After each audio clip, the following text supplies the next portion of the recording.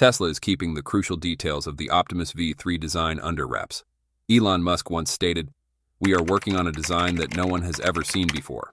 With more than 10,000 robots already in internal testing, Tesla is in a unique position to turn this promise into reality. The mystery surrounding the V3 design is exactly what keeps the market's eyes locked on it.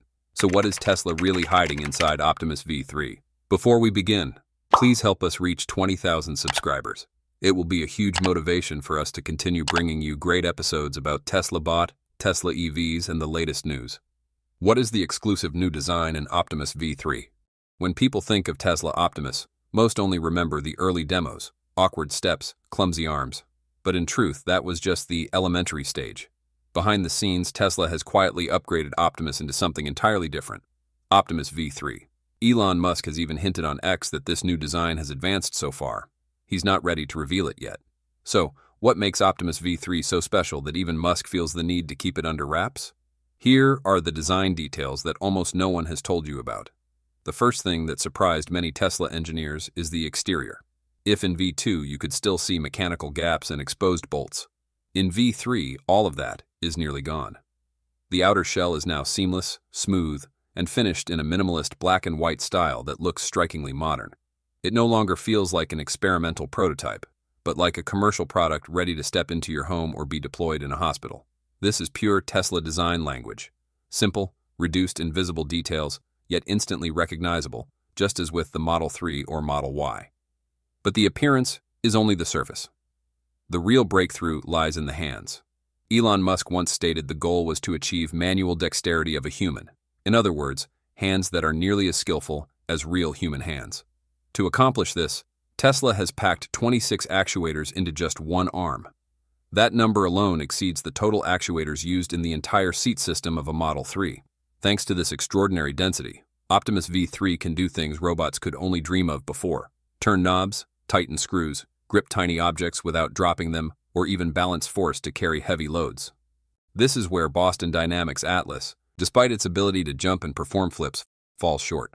Atlas excels at athletic movement, while Optimus is targeting practical dexterity. And if you think the upgrades stop at the hands, think again. The chest and shoulders of V3 have been completely redesigned. Instead of being made of many small pieces, they now consist of large, rigid panels that not only protect the battery, processing chips, and sensors, but also give the robot a cleaner, more compact form.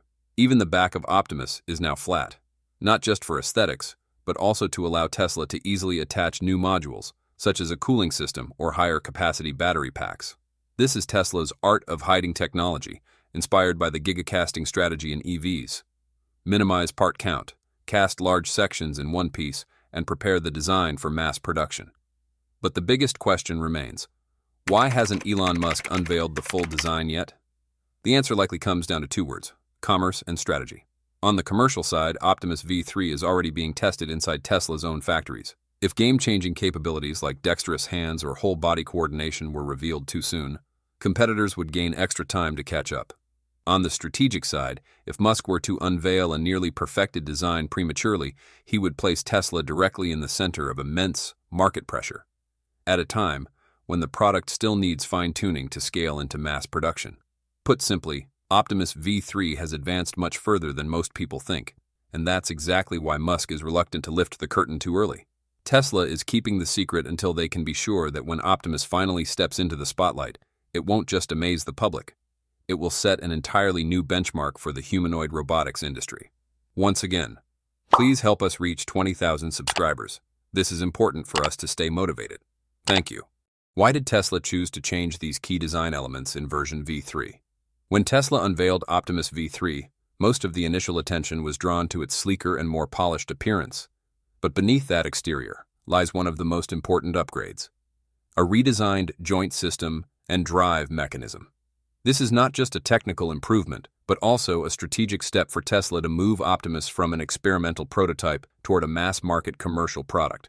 While rivals like Boston Dynamics remain focused on showcasing spectacular athletic feats, Tesla has chosen a different path, prioritizing precision, durability, and scalability in manufacturing.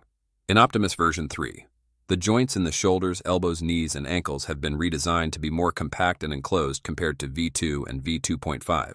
In earlier versions, The exposed actuators gave the impression of a test prototype, whereas in V3, Tesla has encased most of the actuators within protective covers, giving the robot a seamless appearance while also improving resistance to dust and impacts. This makes the robot's movements more stable and precise, especially in delicate tasks, such as picking up small components on an assembly line or arranging goods in a warehouse. This is a clear advantage over Boston Dynamics' Atlas, which can run, jump, and perform flips, but is not optimized for repetitive industrial tasks that require high precision. Another key point is that Tesla has applied its automotive manufacturing philosophy to robots. The joints and actuators of Optimus V3 appear to have been developed as quick-swap modules, allowing entire modules to be replaced when faults occur instead of dismantling an entire arm or leg. This approach mirrors gigacasting in electric vehicle manufacturing, where hundreds of small parts are replaced by a few large castings. The benefits of this philosophy for robotics are easier maintenance, faster production, and lower costs. By contrast, Boston Dynamics has designed Atlas with extremely intricate joints to achieve maximum flexibility. But this also drives up production and maintenance costs, making it difficult for Atlas to become a mass-market product. Tesla is clearly prioritizing practical optimization over mechanical sophistication for the sake of spectacle. The next major difference lies in the intended use. Optimus V3 emphasizes strength, durability, and practicality, rather than flashy on-stage acrobatics. Its mechanical joints are optimized to handle heavy loads, enabling the robot to lift objects and carry out repetitive tasks in industrial environments.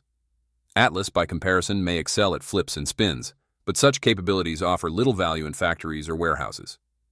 Elon Musk is not trying to prove that Optimus can leap over obstacles. He stresses instead that it can stand on an assembly line for 8 hours, picking chips and tightening bolts, tasks that generate real economic value. This fits Musk's broader vision that Optimus will ultimately have a greater economic impact than electric vehicles or solar energy. From a commercialization standpoint, Tesla holds a decisive advantage over Boston Dynamics. Atlas remains purely a research platform and is not available on the market, whereas Musk has positioned Optimus as a commercial product with a target price below $20,000. Such a price point is only achievable if the robot's design is simplified and optimized for mass production. The modular joints and compact actuators of Optimus V3 are clear evidence of this strategy. Tesla's goal is not to build the most mechanically intricate robot, but one that is good enough, easy to manufacture, and scalable. The very same philosophy that made the Model 3 and Model Y the world's most popular electric cars. Why could Optimus become bigger than Tesla's EV business? The Optimus V3 robot represents one of the most ambitious engineering projects in Tesla's history. Unlike electric cars, which rely on many standardized components, Optimus requires over 1,000 parts that are entirely new and unprecedented in the field of robotics. This fact alone demonstrates that Optimus is fundamentally different from Tesla's vehicles, both in terms of cost structure and production complexity. Elon Musk once candidly admitted, "Building Optimus is harder than Model S, Model 3, Model X, Model Y, but not as hard as Starship." This statement makes it clear. Optimus is not simply a new Tesla product, but rather a leap into an entirely new industry. The development of 1,000 new components comes with enormous research and development costs. Every actuator, joint, and structural element must be designed, prototyped, tested, and then redesigned until it meets Tesla's standards for performance and durability. In the initial production phase, this process pushes the unit cost of an Optimus V3 to extremely high levels. Analysts estimate that the first batch of commercial robots could cost Tesla between $100,000 and $150,000 per unit, excluding distribution and maintenance expenses. Such a figure is far above Tesla's target price, meaning Optimus at first will only be suitable for deployment in factories and controlled environments. However, Tesla is well known for its ability to bend cost curves through scale. The story of the Model 3 is a prime example. Initially mired in production hell, it eventually became profitable thanks to automation, standardized parts, and the massive output of gigafactories. The same scenario will likely play out with Optimus.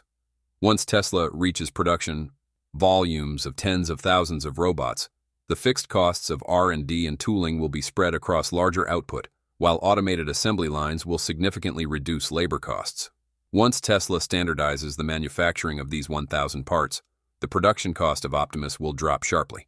Musk has suggested that the long-term goal is to bring the price of Optimus down to $20,000 to $30,000, roughly equivalent to a compact electric car.